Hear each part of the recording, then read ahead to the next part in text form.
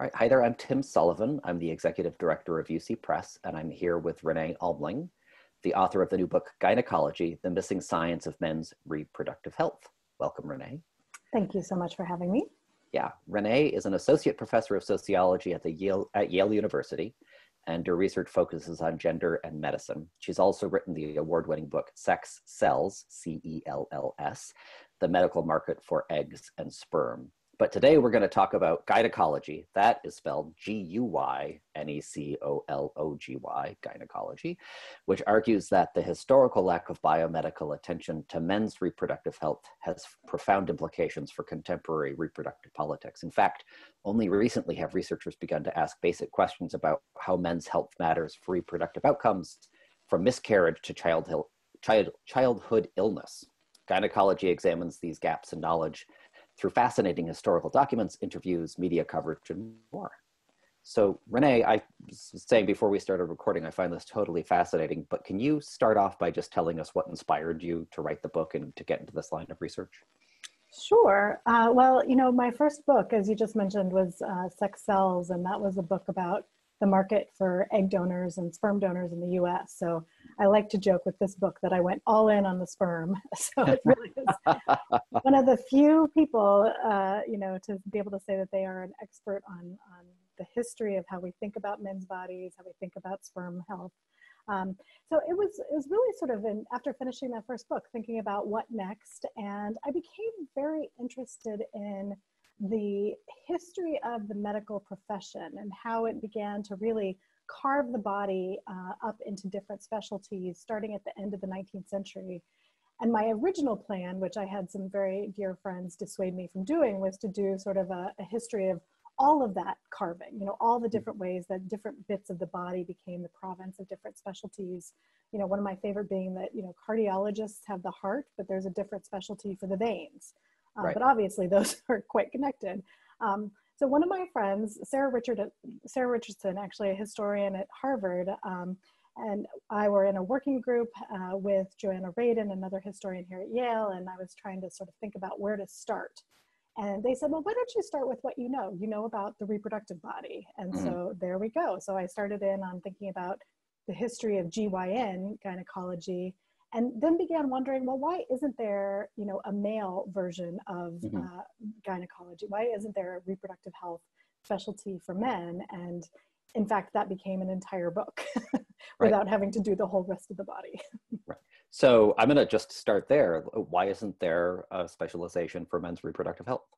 Yes, well, you know, it's one of these things that sociologists specialize in, which is, you know, once we point it out, then it becomes an obvious question, right? But it's not something that physicians have noticed. It's not something that scientists have noticed. And it really, the answer to that question goes back to the 19th century. So, you know, the medical profession, as it became a profession in the middle of the 19th century, didn't start off as having specialties. They were just really becoming, you know, a profession and, you know, position themselves opposed to midwives, homeopaths, other sort of healers that they viewed as not professional. But it didn't take long for them to start breaking out into specialties. And so obstetrics and GYN, gynecology, were some of the earliest specialties. They quickly became institutionalized. They had journals and specialized hospitals and specialized meetings. And there was an attempt actually at that time, around 1889, 1890, there was a group of physicians who came together and said, hey, you know, we need a male analog to gynecology. And they called it andrology, so taking the Greek root for men instead of women. And they tried to form a specialty for, you know, men's reproductive bodies. And essentially they were laughed out of the pages of medical journals. And so this is the first real history of that particular moment. It's what I spend the first chapter of the book talking about. And I argue that we're still living with the consequences today. If there had been a full-blown specialty for men's reproductive health in the 1890s, we would have gotten journals and clinicians and scientists and hospitals and sort of a community of people who would have come together to create knowledge and to build on that knowledge. And that doesn't happen. So it's really, you know, what I argue in the book is that it's a making of non-knowledge, right? There is a lack of knowledge about men's reproductive health that can be traced back to this lack of institutionalized medical attention. Yeah. Yeah, so I want to come back to the consequences, the kind of the non-knowledge part of that, because it's kind of fascinating both intellectually about the gap, but also there are real practical consequences to that.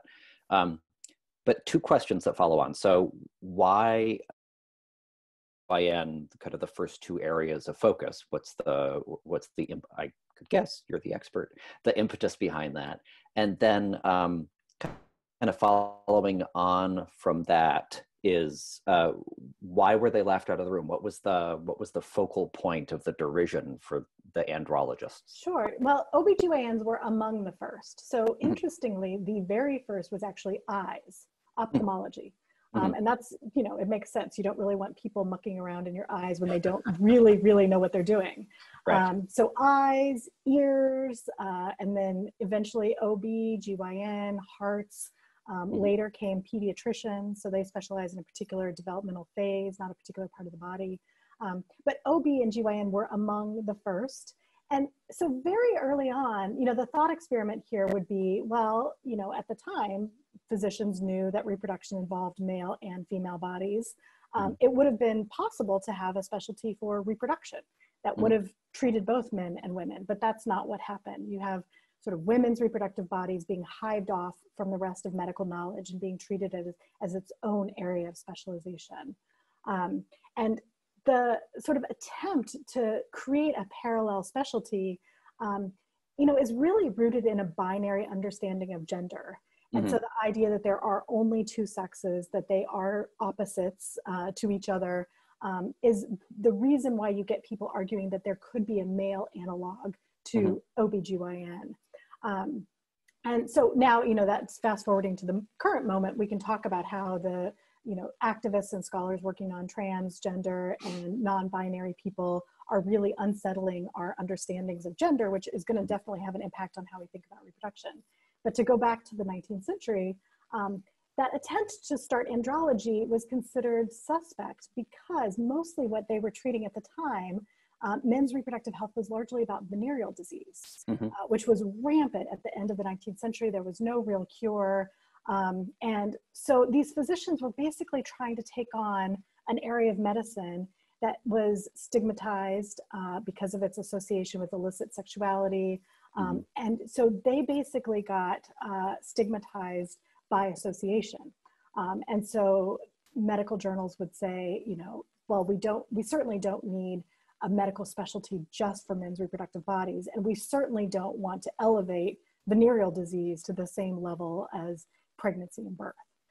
So it really is, there's sort of a gender dynamic and history of medicine dynamic that's going on that comes together to make it impossible to think about a specialty for men's reproductive health at the end of the 19th century. And so that's fascinating. And so once there's that kind of body of non-knowledge, right, creation of this empty space, so that just persists. And how long does it persist? And then I want to talk a little bit about the consequences of its persistence. Sure, yeah. Well, I think, so if I were sort of to spin out a brief history of women's reproductive health, right? So at the end of the 19th century, you get OB and GYN as medical specialties. In the 1920s, Nellie Udshorn has documented the discovery of estrogen and testosterone, sort of the hormonal understanding of the body comes into play.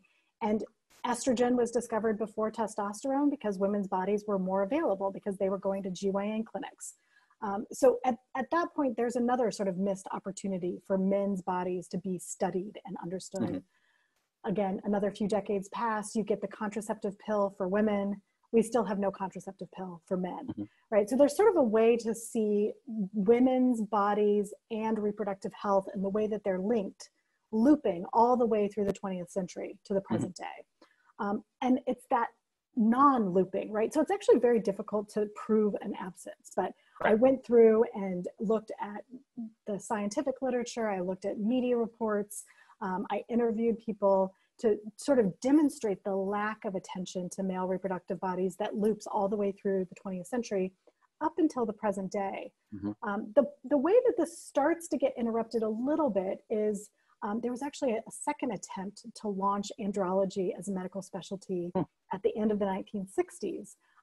And these folks did not know that they weren't the first, and they did not know that they were not the first to use the term andrology, but they had a similar goal. They wanted to create a specialty around men's reproductive health, and they were a little bit successful. So andrology is now, it exists. There's about 600 andrologists in the US. They work mostly in sperm banks, which is why I had heard of them before. And so they do have journals and professional meetings, and now there's a little bit of attention to things like sperm health. Their reemergence was concomitant with the 1970s movements around feminism and patients' rights and men's rights. So in the book, I sort of draw out the argument that with all of those social movements, we get a different way of thinking about the body, such that men's reproductive health at least becomes thinkable as an area of specialization, not so stigmatized. And then, of course, as the environmental movement picks up and we start to understand the effects of chemicals on the body, then you have a lot more questions being asked by scientists about the effects on men's health, on their fertility, on their sperm. So starting in the 70s, you do sort of start to see a sprinkling of scientific research about men's reproductive health. And then it really picks up in the last decade or two. And the next question that I wanted to ask was about the consequences of that gap, and not specifically, so there are clearly consequences on an individual level about one's own reproductive health, but kind of broader social consequences as well that you could speak to. Sure, yeah. And I would say, just to summarize sort of in a bullet point, like what the news is here is that it's been the last decade or two that scientists and clinicians have really realized that a man's health prior to conception, especially in the 3 months that it takes sperm to grow in the male body, that a man's age, his physical health, his exposures to toxins in his food or in the air he's breathing, the water he's drinking, that all of these things can damage sperm. Not damage it so much that it can't fertilize an egg, but damage the DNA inside the sperm in such a way that it can actually affect his children's health, right? So it can increase the rate of miscarriage. It can lead to childhood illnesses. One example here is that it's been 10 years since epidemiologists started saying that paternal smoking actually raises the risk of cancer in their children. And that men should be, if men were planning to have children, that they should be warned to stop smoking, right? But one of the consequences of there being so little infrastructure for men's reproductive health is that this new information, this new knowledge, now that it's finally being made, is not making its way to the general public. So most people have never heard that. And as a result, there's both sort of individual level consequences, as you mentioned, but also social level consequences. And on a societal level, I would say that one of the major consequences is when it comes to reproductive politics, we still think of legislation around pregnancy health, around contraception, around abortion. We think of this as a women's issue, that it's women's responsibility, it's women's business, it's solely on women. And in fact, we're missing some amount of reproductive risk because we're not looking at men's health. We're not measuring it. We're not warning men. We're not giving them the chance to actually improve their health. So there's that sort of like individual bodily health level. At a more societal level, I would just take a step back and reference, the current moment we're in. At the same time, as we do start to talk about men's reproductive health, I really think it's important that we don't make the same mistakes that we've made around women's reproductive health. And I would say the main mistake there is these public health messages that target individual women, telling them to, beware of what they're eating, beware of what they're drinking, beware of what they're breathing. There's only so much control that individuals have over their own health, right? The coronavirus has made it just deadly clear to all of us that some amount of our health is the result of structural processes and social institutions that are either there or not there. Health is a matter of financial resources. Health is a matter of the level of racism. Health is a matter of the level of economic inequality in a society. So I think as we, take the newness of men's reproductive health in, it's an opportunity to rethink public health messages so that it's not just about individual bodies and individual behaviors, that we could as a society come together and make everybody healthier, whether or not they're reproducing, or not. So that's really, I do want to sort of get to that, the sort of importance of these social outcomes, but also think very carefully about how we approach those. Right, and put in the larger public health context of the relatedness that we all have to one another with respect to our outcomes. Exactly. For sure. And so I'm just curious about kind of one level down from that, because one thing you said was about infrastructure. There's an infrastructure around, as flawed as it may be, And as flawed as the messaging may be, there is an infrastructure that exists around women's reproductive health in particular, and health in general. So I'm just curious, taking one step down from the public health level, what does an infrastructure look like? Or is that even the right question to ask? What would an infrastructure look like for men's reproductive health before we get to the kind of public interconnectedness of all of our health outcomes? Yeah, no, it's a great question. And it's actually the question that I wrestled with the most in writing the conclusion to the book. Because on the one hand, you could imagine, well, you can make an argument that you have women's reproductive health over here, we need men's reproductive health over here. Right. And in fact, I think that what that would end up doing is reify the gender binary, right? Kind of underscore the idea that we are all just one of two separate sexes. So in fact, I ended up coming around to an argument that was really about taking this moniker of reproductive health and expanding it to include men. That umbrella of reproductive health is already being expanded to include transgender people and people who are gender non-binary. So now OBGYNs have started talking about pregnant people instead of pregnant women, right? So as we expand that umbrella to think about reproductive health, I think you can sort of include men in there. And so the infrastructure would look like this, right? If you would have any sort of clinician who was being trained, whether it was a physician in an OBGYN residency program, or somebody in pediatrics, or a nursing student who was going to study reproductive health, that you would have content available about paternal effects, about how men's health matters for their children's health. So one of the things that I did for the book was I went to look at all the government agencies, so the CDC, the NIH, and I went to see, do they have any information on their websites about men's reproductive health? And the answer is there's almost nothing there, right? Yeah. So the infrastructure there would be to add some information, some basic information for the public. Interestingly, I think one of the things I was most surprised about doing the research is I interviewed 40 men about how they think about reproduction, how they understand their role in reproductive health. And most of them said that they hadn't thought about their own role in reproduction at all since high school. Because the last time that they hear anything about their own reproductive systems is in a health education class or a sex ed class. So I think there's actually an important role for high school teachers here to incorporate some of that into the curriculum. So I think there's a couple of, really easy ways that you sort of add it to the pre-existing infrastructure around reproductive health, which is mostly focused on women, but expand that focus and use that to get this message out that, men's health matters. Right. So there are these short-term or short horizon solutions that are relatively easy about information exchange and delivery. And then there is the big systemic issue around public health, of which this is one part, which is really fascinating. Exactly. Yeah.